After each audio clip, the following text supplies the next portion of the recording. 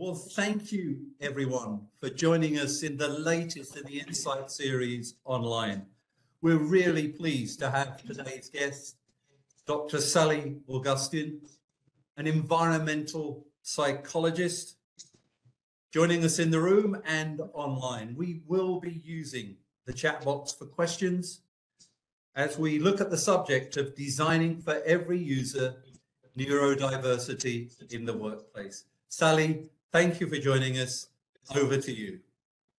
Well, thank you for inviting me. And first thing I'd like to do is to introduce myself really briefly. I'm an applied environmental psychologist, and that means I make science-based research, design-related recommendations to people designing places and objects and services worldwide. So I'll talk to people about how high the ceiling should be to create a certain effect, what people should feel under their feet to be thinking in a particular way. I'll talk to people about how to create an environment, the colors, textures, etc., make it more likely that people will think creatively. And since the world is never really quite that simple, I'll also layer in information like that we're going to talk about today, as well as how national culture, organizational culture should influence design, how personality comes into play, and a range of other similar factors. Now, I'm also going to take a moment to explain to you our plan for the day, because we're gathered here today. That sounds like a wedding, doesn't it? But we're gathered here today to talk about how sensory processing influences how people think and behave. Because when the information flowing into people's heads is being processed optimally, their performance and well-being gets a boost, and so does that of the organizations that they're part of. But there are a number of different ways in which people can process sensory information. And if you immediately jump into the weeds of all of those different ways of processing information, people, you get this sort of overwhelmed feeling because there's so many details that you become aware of and things like that. But when you get a chance and you step back a little bit, you find that the spaces where all of us perform to our full potential and live, nice lives while we're doing that, share 10 different elements, factors. And if you keep these in mind as I'm talking about all the different sorts of different sensory processing that can take place, you'll realize that when you're designing with these 10 factors in mind, you create a place where people with differential sensory processing thrive, but so does everybody else. So just, to talk about them extremely briefly, a space needs to align with the activity planned. If people need to concentrate, to focus, they really need to be able to do that. You need to provide people with choice and environmental control once they've made their choice about where they're going to work, for example. You need to build in opportunities for cognitive refreshment. We all get mentally tired from time to time. It's best to design biophilically. We could talk for hours on that alone. You want to send the right messages non-verbally, that their contributions are valued and respected, for example. You need to reflect national and organizational culture. You need to be green, environmentally responsible, and people need to know you are. When that's the case, performance gets a boost. Places need to seem familiar and somewhat predictable. That doesn't mean exactly the same from place to place, but fundamentally familiar. You need to take care with standardization and automation. One size does not fit all. Michael Brill was a famous workplace strategist he's been dead about 20 years now, but he used to say, if you think one size fits all, take off your shoes and exchange them with the person sitting next to you. So anyway, and the last thing you have to remember is people developing spaces have to realize that perception actually is more important than reality. It's very important, the messages that people are taking away from the spaces that you're developing. And I forgot to say this at the beginning, but don't worry about like having to photo these slides, particularly the later slides that have design-related resources on them, because the whole slide deck is going to be available. So you can just sit and absorb. So there are, in other words, there are real differences in the people and how they'll process information. But for all the users of the space, no matter how their brains function, these same 10 factors should drive design. Now, when we start to think about differences in sensory processing, it's important to bring up where some of those differences can come from. First of all, some people's sensory channels just actually work differently. Someone can be hard of hearing or blind, something on that order. Also, there can be differences in sensitivity to environmental stimuli generally. There is something called highly sensitive people that we'll talk about in a moment. An individual can be autistic, and that can influence how they receive and process sensory information. So does having ADHD or dyslexia. There are also personality-based differences in responses to the environment and how environments should be designed. National culture and language come into play in terms of how people experience a space.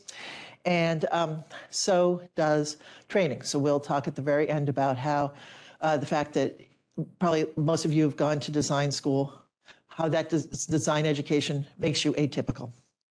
And when we're talking about all these things, we have to remember that all these factors are on a continuum. Someone could have more or less vision. People can have more or less significant ADHD-related issues, et cetera. So everything is always along a continuum.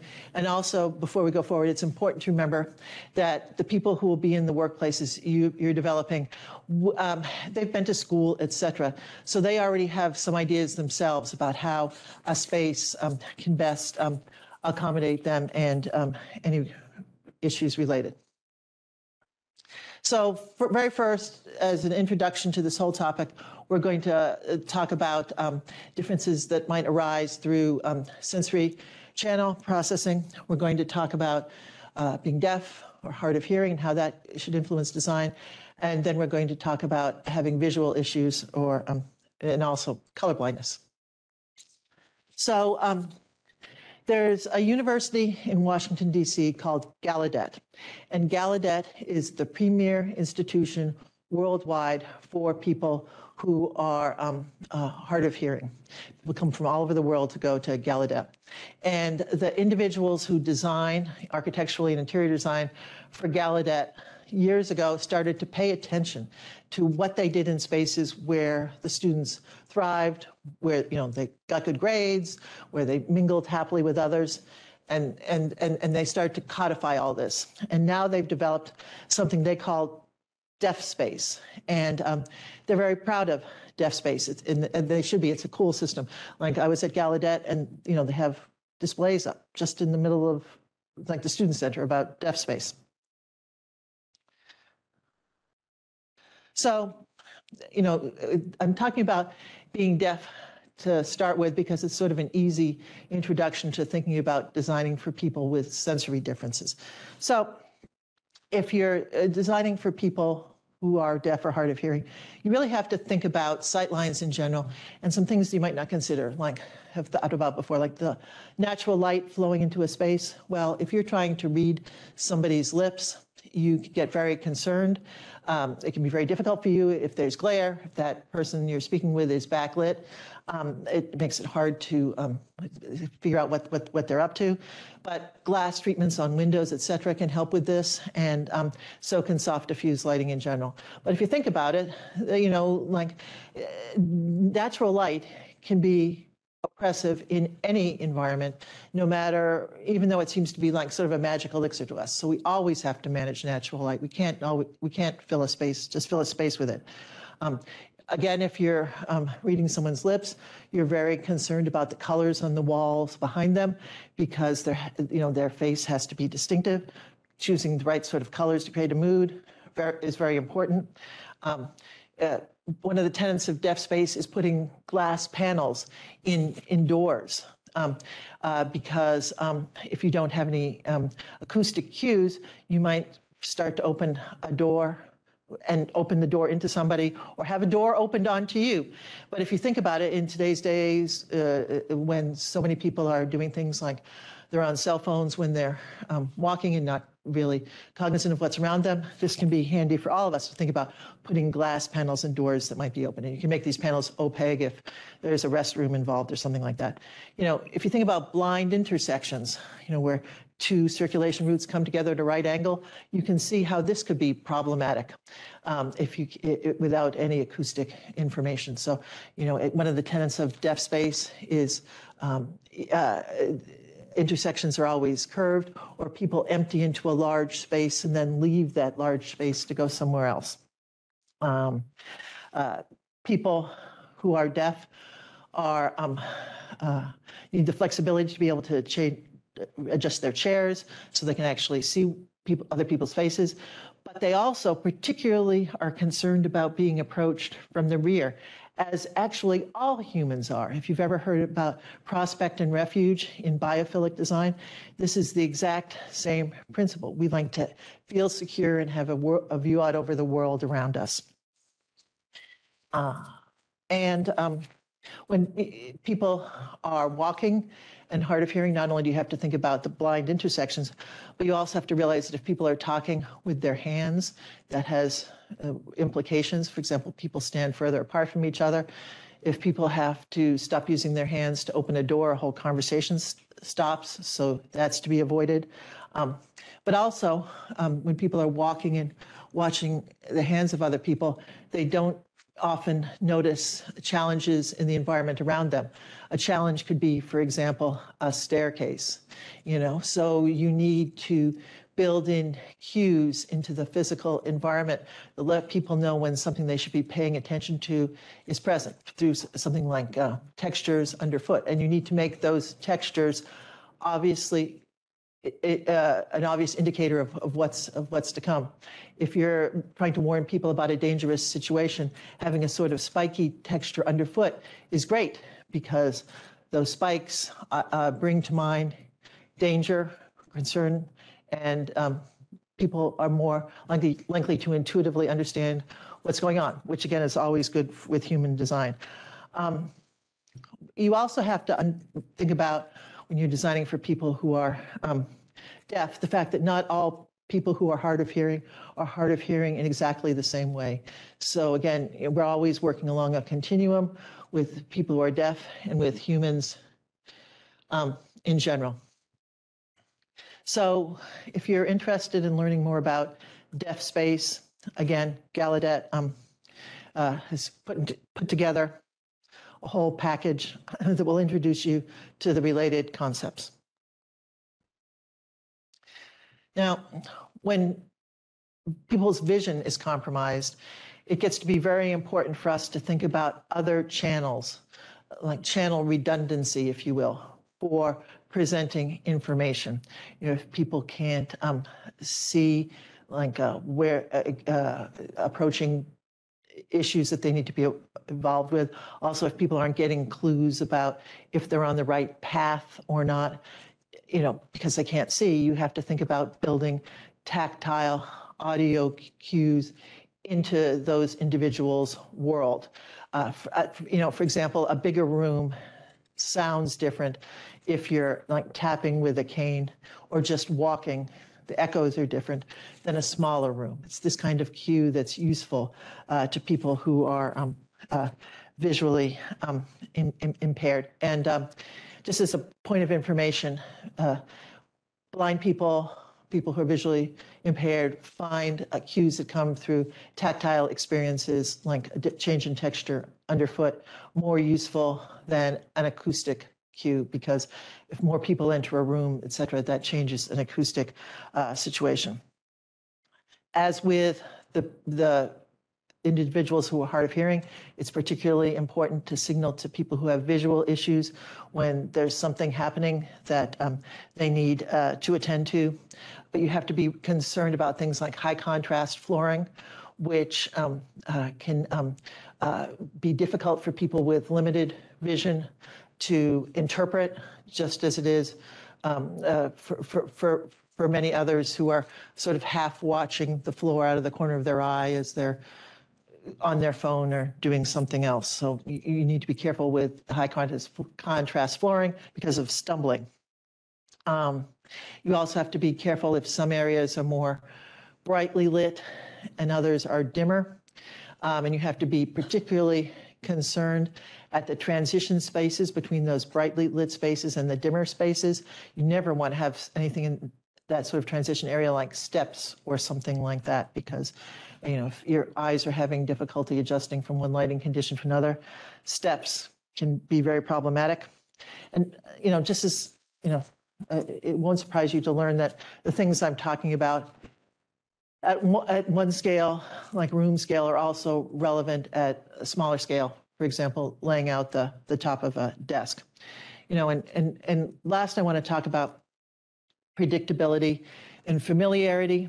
This is really important with humans in general. We like a space that's fundamentally familiar to us, which means we can understand what we're basically supposed to be doing in this space. And we particularly don't like unpredictable hazards.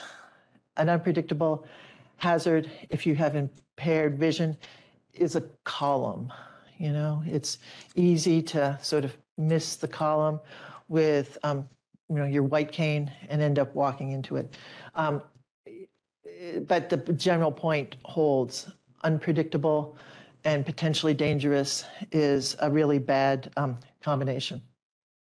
I also wanted to very briefly talk about color blindness because we often signal via color in our society, like danger or something you're supposed to pay attention to, or a difference in area, like we're going from the blue space to the green space. So we're going from the area for the accounting team to the area for the marketing team, et cetera.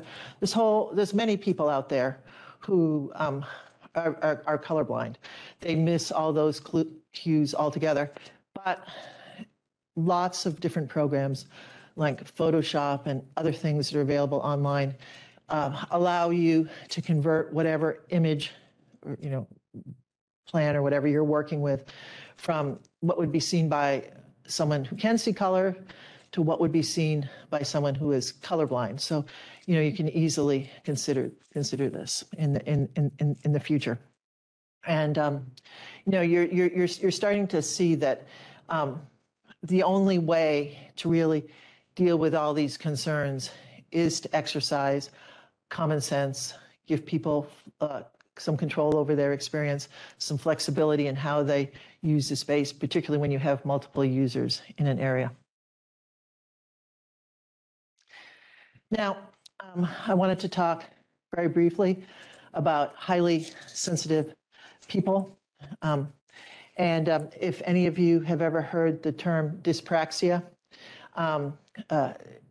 people who are dyspraxic have difficulties with motor coordination and also regularly with memory, perception, and processing. And the way you would support a person with dyspraxia in a space is basically how you would support a highly sensitive person in the space. So a highly sensitive person, it tends to be more attentive to their environment and more cautious.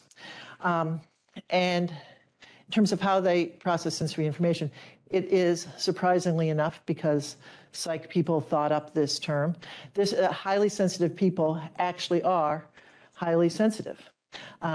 They respond more significantly to negative experiences that they have, but also to positive ones. So something that's a little stressful for somebody else, a little distracting, is very stressful and distracting to them. Something that would be a positive for others, that other people get a positive sort of jolt of energy from, like having plants in a space, they get a tremendous boost from those plants in a space. So you might think of, just as an easy way to remember this, every reaction being somewhat exaggerated. People can have issues with any sort of sensory experience, visual, acoustic, etc. Not everybody would have issues with all, probably.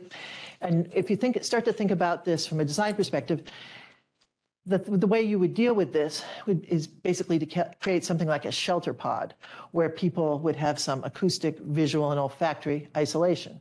And when you think about it a little more, you realize that kind of area is actually a great place for people who need to concentrate to go when they need to concentrate because they're working on some sort of project. So if you create what is essentially a shelter pod, but you call it something else, sort of like a concentration hub or something like that, and make it available to everybody in the organization, people who need it, who are highly sensitive, can go without stigma, because anybody could be using this sort of space.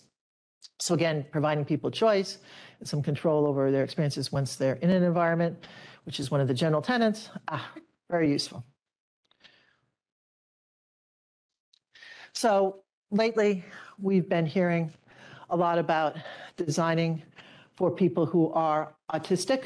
And again, we have to remember that autism is along a spectrum. But it seems that, like, at least in the United States, about 2.2% of the adult population is somewhere on the autistic spectrum. And autism affects how people communicate and how they interact with their physical world. And there are some positive implications of autism. For example, people who are autistic have enhanced ability to deal with patterns and also to work with very complex systems. And something you have to know right away when you're thinking about environments for people who are on the autism spectrum is any one person can be more sensitive to some sensory stimulation than people generally are, and less sensitive to others. So I could be highly sensitive to visual issues and acoustic issues, and for Nigel, he might be very sensitive to olfactory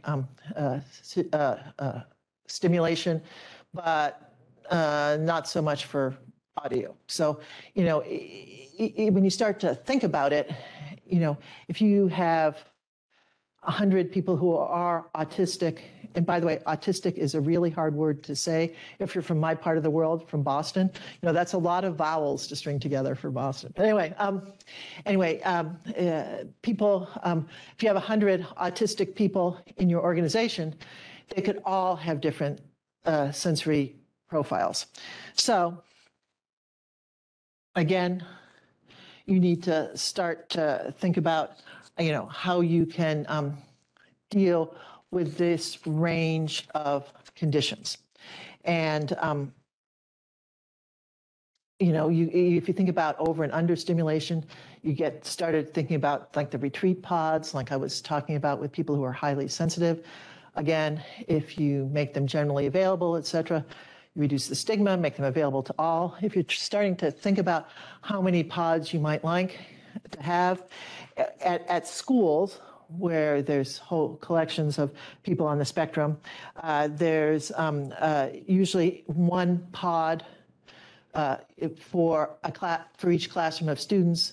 You know, so if you thought about having one pod for like every 12 autistic employees that you had, that could probably work out pretty well, particularly since these spaces have other uses. They can be used by people who are trying to isolate, to concentrate, and stuff like that. So again, just to give you some ideas about specialized design for people who are autistic. Again, natural light, you know, like how many times have you been to lectures where people just sort of scream at you over and over again, natural light, can't have too much, bring in the light, bring in the light. Well, sometimes there really can be too much. People who are autistic can have lots of problems with natural light, particularly if it produces any sort of glare at all, and if it creates any sort of shadows, that can be really problematic.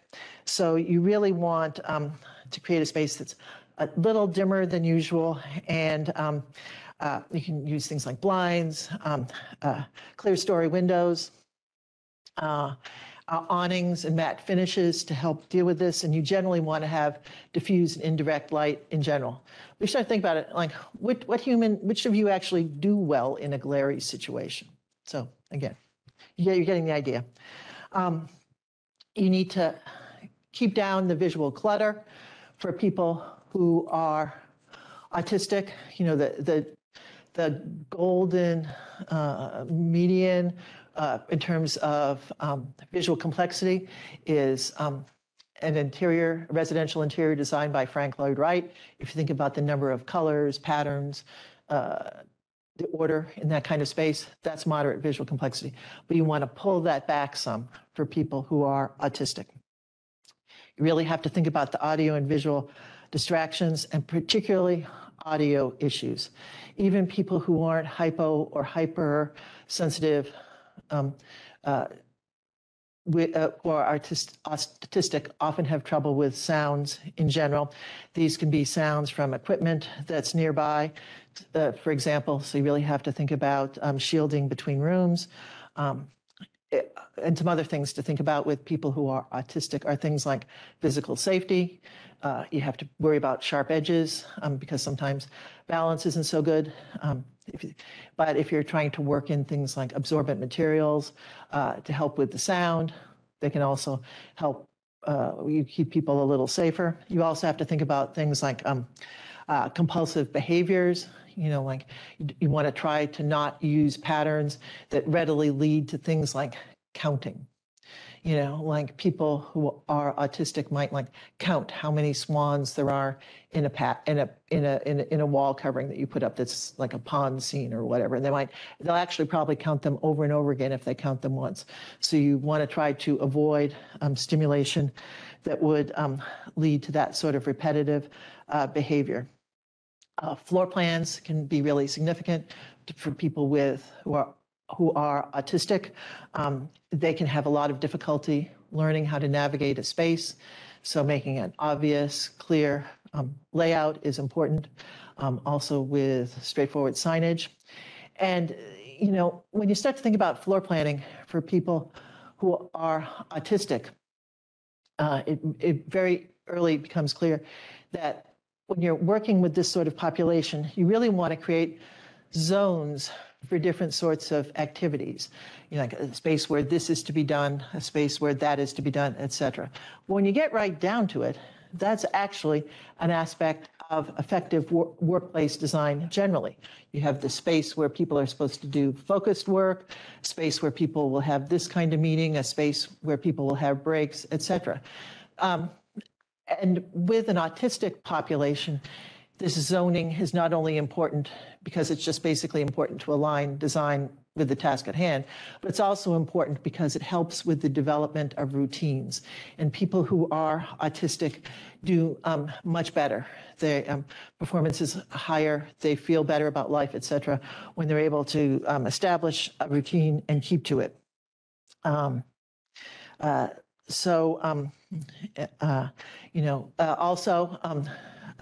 We can think about things like people on the autism spectrum tend to generally prefer very familiar environments, again, because they're interested in maintaining routines. They tend to dislike novelty. And interestingly enough, they seem to be less positive about curvilinear design elements than the rest of the population. So if you're going to be upholstering a sofa in an area that will have lots of autistic individuals working because it's like a tech company or whatever, like ditch the Paisley option, go for something that's more geometric. So I bring that up because it's interesting because, you know, there's a lot of psych PhD students and they're doing lots of different projects all the time. And they investigate issues on all different scales. Like somebody actually found that out about people who are autistic, but other people are addressing like more significant issues at a higher scale, like particular sounds or decibel levels. So, you know, like if you have a question, it's very likely someone out there has researched it. And if you start to go to trustworthy, reliable sites online, you can get an answer to your question. Now, these are two great resources if you're actually developing like a care facility for somebody who's autistic or some other space where there'll be lots of people on the autism spectrum. The first book, the Aronson Steele book, relates to adults with autism specifically, and the Mustafa reference is much more general, but these are both available free at the websites noted every so often. One of these websites transitions to something else or whatever. So, again, you'll have access to the slides. If you actually, 6 months from now, try to access one of these things and you can't find it, be in touch. I'll help you find it. It would make you crazy sometimes. I mean, something will stay at exactly the same website for like 5 years, and I can talk about it. And then it'll change every month for the next 5 months as websites get redesigned. So next we're going to talk about people with attention deficit hyperactivity disorder, and this is about 4.4% of American adults, and it's characterized by three main factors: hyperactivity, surprise, surprise, again, in the name, who would have guessed, impulsivity, and often regular inattention. But people with ADHD are also really quick to respond to environmental stimuli, and there's research indicating that they actually might be more creative than the rest of us.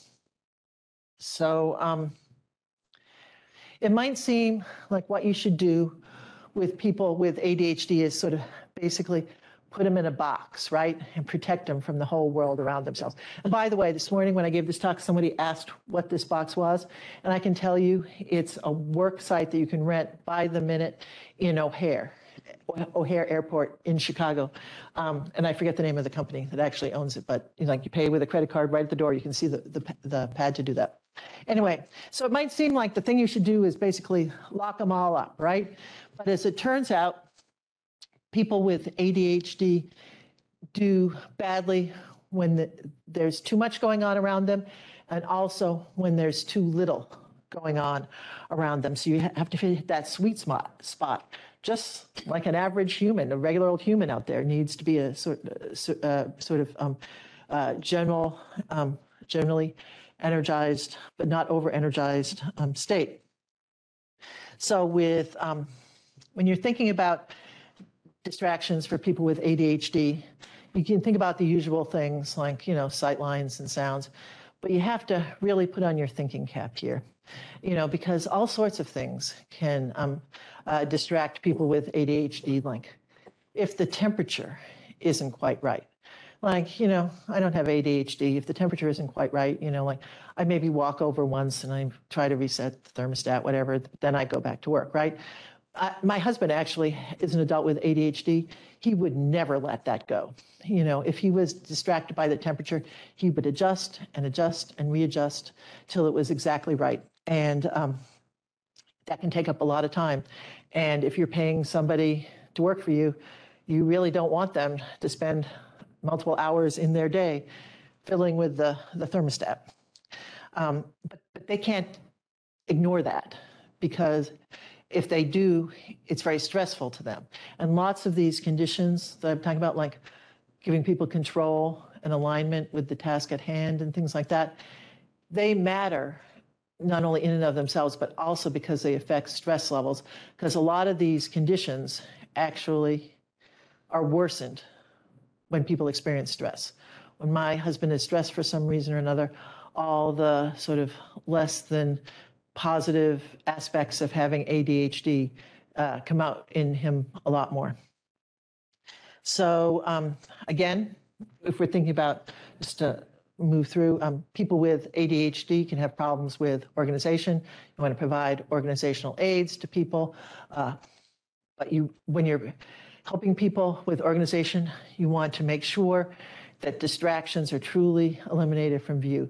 If you set up some complex filing system, but people can see into those drawers because the walls are transparent or whatever, you have not accomplished very much. That will remain a distraction.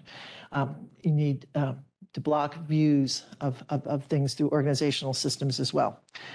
You have to think about visual complexity. Again, you want to tone things back with people with ADHD, just like you do with people with autism. It's actually interesting. There's some research going on in the psych world now about how maybe, although autism and ADHD actually present very differently in the world out there, maybe autistic brains and ADHD brains are a lot more similar chemically than has previously been thought. So anyway, an interesting aside. Work, surface-based task lighting actually helps with people with ADHD. It sounds like a mean joke, but if you actually focus the light on whatever they're supposed to be doing, it helps them to do it. While you're focusing that light, you want to use cooler colored light as opposed to warmer light. Cooler colored light helps people in general concentrate, so a bonus for everybody. White noise seems to be particularly useful with to people with ADHD, but it can benefit all of us. And so people with ADHD are also particularly concerned or particularly benefited by access to nature and being around green spaces, but having views of natural things, plants, etc. People with ADHD, it won't surprise you to learn, often move around to burn off energy. So it can be, my husband actually has stories about, like, before having to make big presentations, he once worked in a building, high-rise building with lots of stairs. Like, he'd go run up and down stairs for a while just to burn off energy. But anyway, in a more usual context, people can benefit by having things like sit-stand desks and that kind of thing. I'm going to talk briefly about dyslexia. People with dyslexia have difficulty processing and remembering information they see and that they hear. The upside of this is people with dyslexia often have enhanced visual spatial abilities, and in particular, a better ability to think in 3 dimensions. Something to think about when we're talking about people with dyslexia, it's also relevant to all the other situations we've been talking about, is someone who gets into your workforce, into one of the workplaces you're designing, has actually, like, been to school and things like that. They've been out in the world.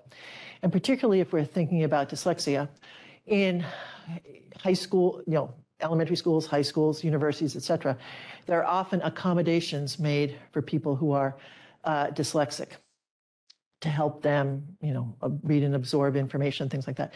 You need to know what sort of accommodations are being provided in your area so you can make sure that your workplace does the same sort of things, because people expect to find at work what they found at their university and in their high school, for example.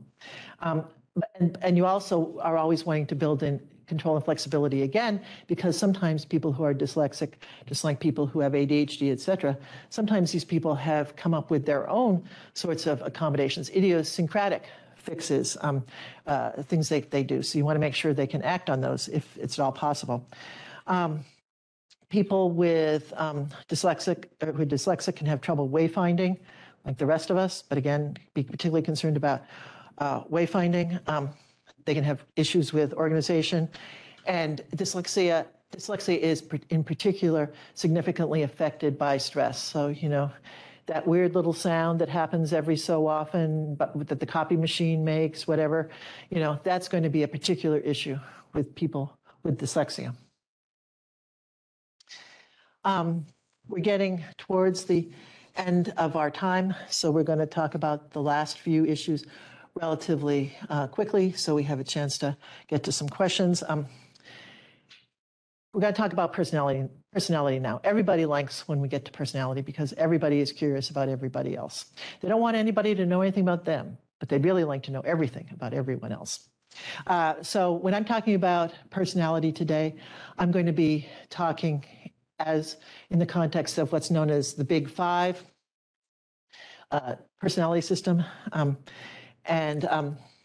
as I name each of the factors in the big five, I'll give you like a phrase to describe them. The one that everybody has heard of is extroversion, introversion. Extroverts are really energized by the world around them, where introverts have a richer inner life and are more likely to be get energy from within themselves. And spaces that are put together by people who are extroverted tend to really support socializing, for example. The next one we could think about would be openness to experience. Again, surprise, surprise, that's the name sort of is right on. People who are open to experience are more into novel experiences, situations, where people who score at the other end of the spectrum are more interested in traditional ones. People who are conscientious, again, surprise, they're particularly interested, people who score particularly high on being conscientious are particularly concerned about cleanliness, neatness, keeping things up to date, tidy, that has like material selection repercussions. People who are agreeable, that means they're relates to how they interact with others and how accommodating they might be to others. People who are agreeable, as it turns out, aren't as materialistic as the rest of us. And the last of the big five is technically known as neuroticism. Being neurotic is a term that's got all sorts of baggage on it. You can really think about it as emotional stability. In the US, it can now be a real problem in a workplace to test for personality. Things happen like people don't get a promotion and they'll go and complain to the human resources department or just hire a lawyer saying like, the basis of the suit is something like, I didn't get this promotion because they found out 10 years ago when I joined the organization that I'm not open to experience, or I'm not conscientious, as conscientious as some other people, for example. So testing is at a standstill often in the United States. That doesn't mean you can't design for personality, because there have also been many dissertations over the years that develop personality profiles for different sorts of occupations. Like I just had to find out the usual personality profile of emergency medical technicians, like the people who drive around in the ambulances. And lo and behold, I went to this resource called scholar.google.com. Again, that's scholar.google.com, and did this really complex search that was something like personality profile in quotation marks and emergency medical technicians in quotation marks, and found out all about EMTs. So you can do that also. And your life is made easier by the fact that people with similar personality profiles tend to do the same sort of jobs. So it's a stereotype, but you'll find that like most salespeople actually are extroverted, for example. So again, the most extensively researched aspect of personality and design relates to extroversion and introversion. And when you get right down to it, the bottom line is people who are extroverted do better, perform better in an environment that's slightly more stimulating. That means they can do a little better around other people, et cetera, where people who are more introverted will prefer and do better in a more carefully curated environment. So, the research shows, for example, that introverts are more in favor of private offices and at least prefer open plan type situations. And that's a finding from a study done by somebody in the room, Nigel Olson here. Also, people who are extroverted, for example, prefer more saturated colors. There's a number of different factors you can tie to extroversion and introversion. And I have to show you this. I was in Milan about 3 weeks ago and walking along a sidewalk, basically minding my own business, when I walked by the home store for Dolce & Gabbana. And this is what they had in their window. And I love it. I am very extroverted. I love all those saturated colors. I love all those patterns, all that stuff going on. And by the way, the fact that I love this doesn't necessarily mean that I would work well in this space, but I actually love it. I mean, like, truly I do. And I know that I didn't even bother to show this to my very introverted husband because he would roll his eyes. He can't even, in his worst nightmare, he can't imagine anything worse than this in our house. But, I really do like it. And, like in our house, I generally have to tone things back because, it's better for me to be in a place that's got a little less going on than I enjoy than for somebody else to be overwhelmed by the environment. But anyway, I had to show you this, and I actually hung out for a while so I could photograph it through the window just right without glare. I'm sure they thought I was going to come back and steal something in the night. But anyway, if we think about some of the other aspects of personality, we've already talked a little bit about openness to experience and preference for more traditional or more out there sort of options, conscientiousness and interest in things that help them organize, things that seem tidy, etc. We've talked about agreeableness a little bit and materialism, but also, like, fascinatingly, people who are relatively more agreeable are more into more representational art, like impressionist art, for example, than others. People who are neurotic, which again is less in a less value-laden way called emotional stability. They prefer larger personal spaces, so they're stressed when people come closer than other people might be.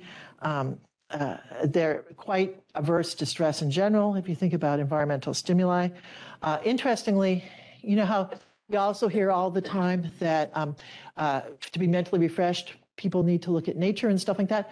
Well, people who have less emotional stability can be refreshed by looking at the most, an urban scene, for example. So lots of interesting things to think about there.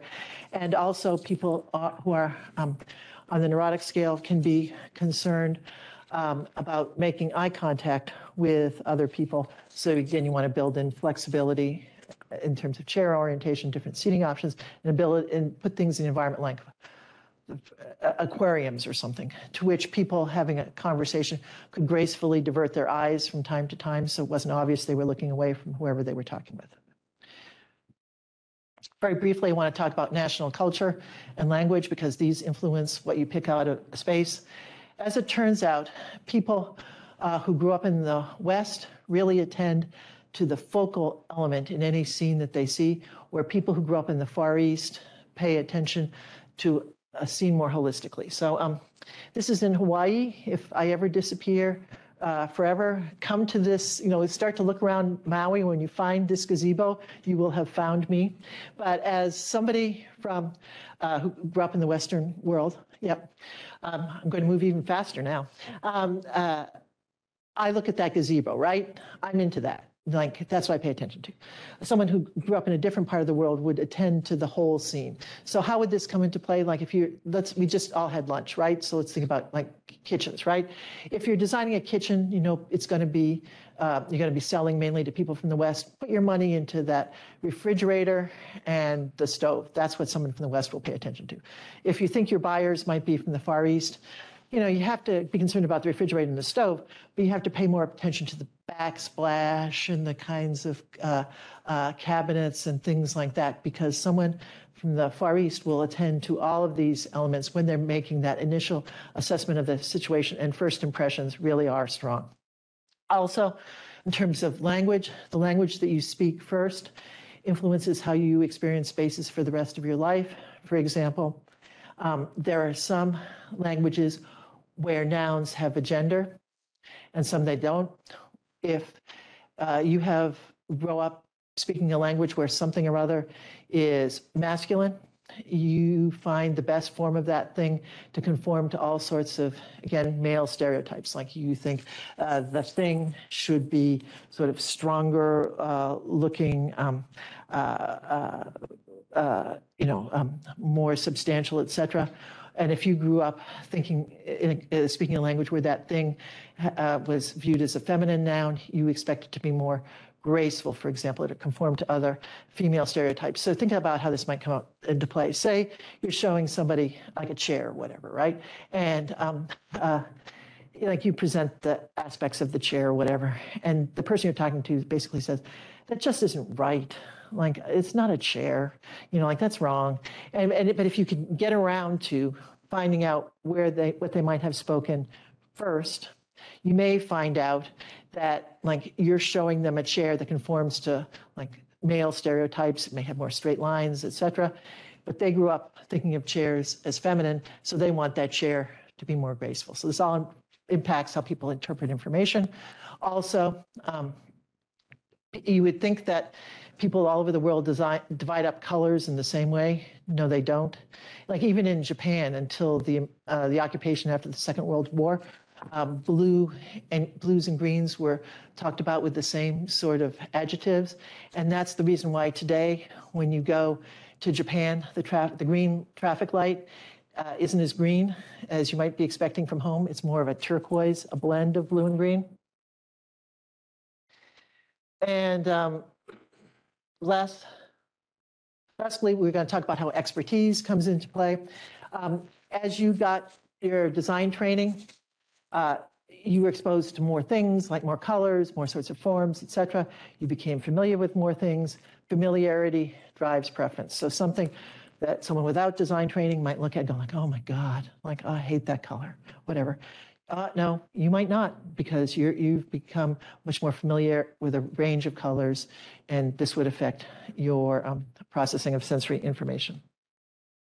So if we think about this, when we try to integrate this and take this overwhelming, and we've only talked about the really highest highlights of only some of the possible differences in sensory processing. But you can see that to actually deal with this information, well, it's impossible. But when you start to think about these 10 tenets of effective workplace design, you realize that working through them creates a space where everybody can perform to their full potential because, for example, they have choice and can control where they actually, the conditions where they actually go to work.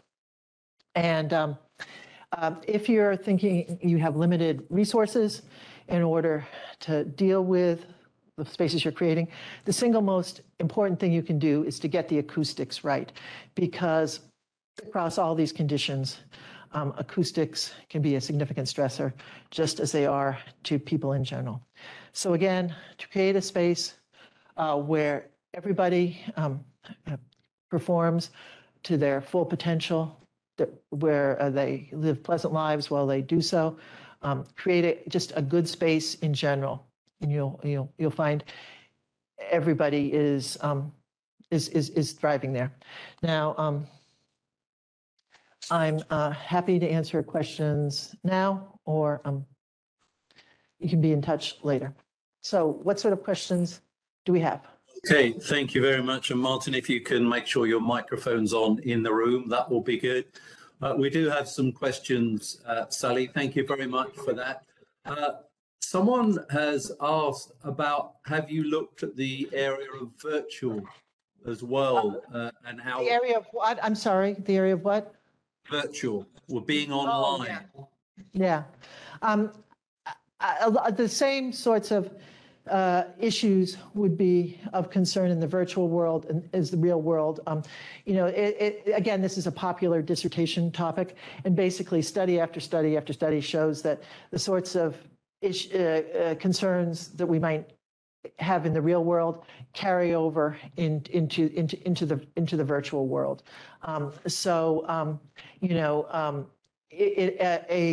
virtual environment to be used by people who are likely to be on the autistic spectrum should not have much visual complexity, not have much going on visually, just as an example. So, from real to virtual, same people, same brains, etc. Thank you. Martin, if you could close the slide deck, I've stopped the sharing for you. Are there any questions in the room as well? If so, I will come back to them. But Sally, I'm going to ask you one more question from Sure. Adrian. Adrian is asking, is there a really good office you've seen that's been well designed for neurodiversity? You know, I actually, I don't have one particular space to tell you, but I'm also leery of answering that question just in general, because often people design really appropriately with the best of intentions, using all the various research and things like that. And then something or other will get value engineered out of a space. So something that I might, not praise or actually might criticize, actually turns out to be a situation where somebody really, really tried to do the right thing based on the research, et cetera, and wasn't able to do that. I don't know your name, but you make sure you get the microphone first, please. Yeah, you're not supposed to speak without the microphone, so God help you. Hi, Sally. Thanks so much for that. I'm Kate. I run a company called RestSpace. My question is really about metrics and like understanding how to get feedback from the space to improve on it and make it more suitable. Have you seen any good examples of that, or do you have any suggestions? There's a number of different things that you can do, but hooking people up to different machines is unlikely to be the way to go in many cases, because just the fact of being monitored can influence experience.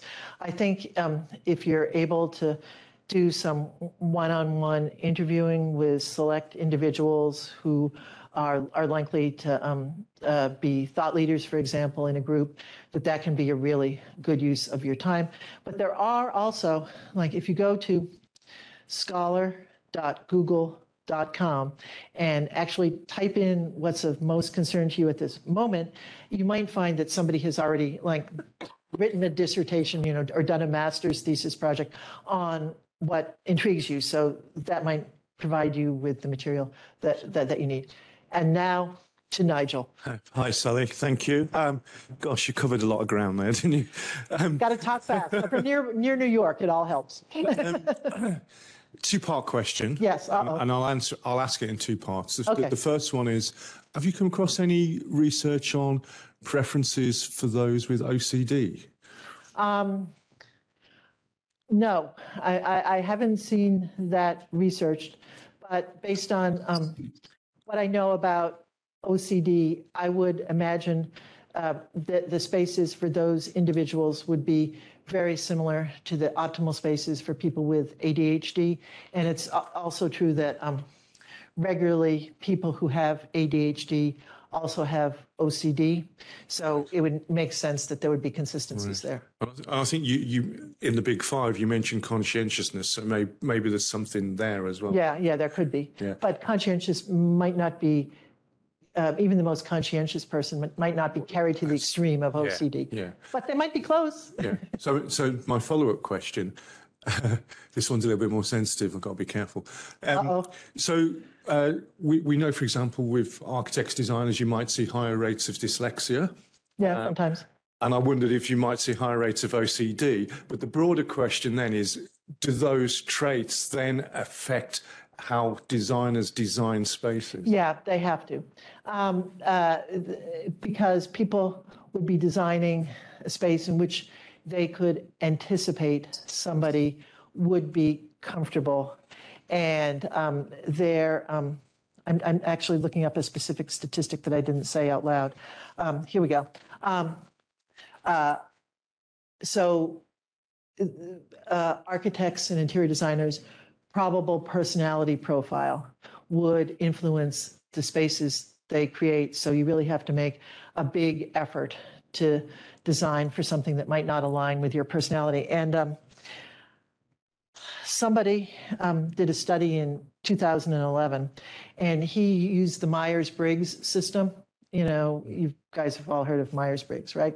And he found out that architects,